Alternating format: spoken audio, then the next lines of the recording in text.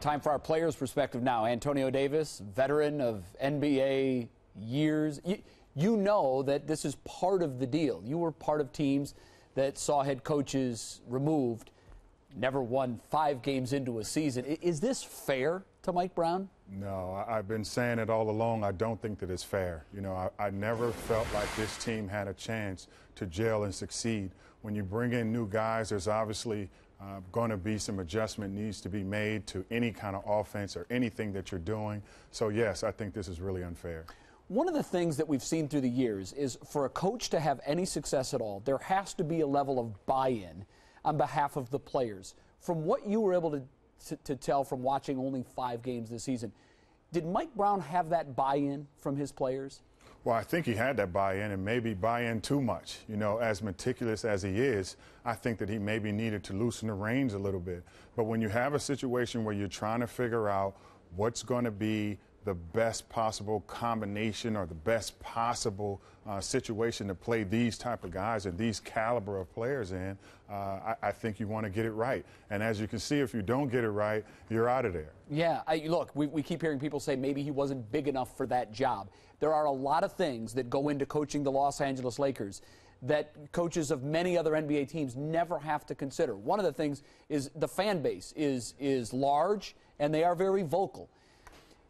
What move can they make today, long term, that is going to appease this fan base? Where do you see them going? What's their solution?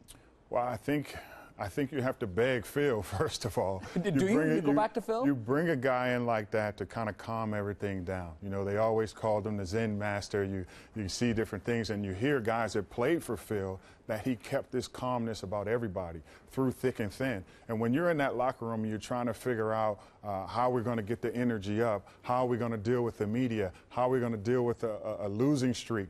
He figured out a way to get the players fired up and go out there and play. So, yes, I think that would be the guy. I love Brian Shaw. Brian Shaw was right under Phil. I think they should give him an opportunity, which they should have given him in the first place, to come back in. Everybody loves him. Everybody knows him. I think he would do a great job with this bunch. Take us inside that Laker locker room now. They're getting ready for their game against Golden State tonight. What are the players saying amongst themselves about this quick hook for Mike Brown? Well, I think now they're looking at each other like, who's next? You know, obviously, if it doesn't work, if we don't win tonight, if we don't have a great homestand here, will I be here? And it's hard playing that way. It's hard playing knowing that you could be traded for not playing well. Obviously, you want to go out there and play your best basketball, but it's tough when you don't feel like management has your best interest at heart, which meaning giving you an opportunity to get through a lull. One of the things that Ramona Shelburne talked about earlier was, for now they're scrapping the coach, but no indication that they're scrapping the Princeton offense. That may come down the road. If you're advising the LA Lakers and whoever takes over as the new head coach, do you keep this offense, or do you just try to go back to putting Steve Nash at the point and letting those outstanding thoroughbreds do what they do? You just said it. You gave them the best advice. I think the most important thing as a player when I played was when I caught the ball, I loved catching the ball in certain spots. I had to learn to work within a certain spot on the floor. If I catch the ball in that spot, I'm fine. I think you just need to give guys some parameter, especially great players like that. How much more do we need to do than put Paul Gasol and Steve Nash in a pick and roll, or give Kobe the ball on the wing, or throw the ball in the hole to Dwight Howard? It doesn't take much. You just have to know when you're going to do it, and everybody else on the floor has to know. 1-4, still plenty of season to go here. This is as early as, if you're going to make a change, this, I guess, ideally, we talked about this before the show, early is better than later. Yes. With all the season that's left in front of the Los Angeles Lakers, can they still compete for a title with this talent? Well, I think if I'm a player, firing a coach doesn't send the message that we are – I don't know what it sends. You know, if I'm there, I know when I was playing for Lenny Wilkins, and I loved him, and we start losing games. I think we lost a stretch of maybe 16 games. And I think the only thing that saved him was we rallied towards the end of the season and made the playoffs. And I think they ended up firing him anyway. But at the end of the day, you don't know which direction you're going when they fired a coach. you're just sitting there with your hands thrown up saying, well, okay, well, I have to get back to just playing basketball. None of that other stuff matters. We're still not playing great defense. We still can do better in defensive transition. There's still a lot of things that we can do better as a team, but now we just don't have direction. How much do the players feel responsible for this? Ultimately, that they're the ones out there scoring or not scoring? Yes, well, I think Kobe said it best. It's like, listen, we are backing him 100%. I've been one of his biggest advocates. I want to make sure that we're successful. He hasn't been successful yet, but I think now we have the pieces to get that done. You feel, you go out there with that on your shoulders, but not only that, you're wondering if you're next. And that's a hard thing to play with sometimes. So we know the names that are out there, and you mentioned that Phil is the guy, if not Phil, Brian Shaw. Is there a name that you haven't heard thrown around yet that maybe you've thought of, a guy that they could bring in and sort of manage this crisis situation and pick a point on the horizon and take the Lakers where they want to go?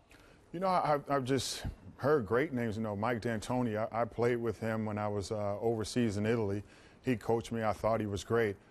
He obviously can, a guy like Steve Nash who wants to get up and down the floor and make plays for everybody, he's suitable for that type of point guard. So I think he would be the guy that maybe come in and consult. I don't know what the case may be, but if I'm players, I want them to find somebody that's going to come in, loosen up the reins, allow me to get up and down the floor, allow me to kind of enjoy the game a little bit more. I just think they've been playing so stifled as of late.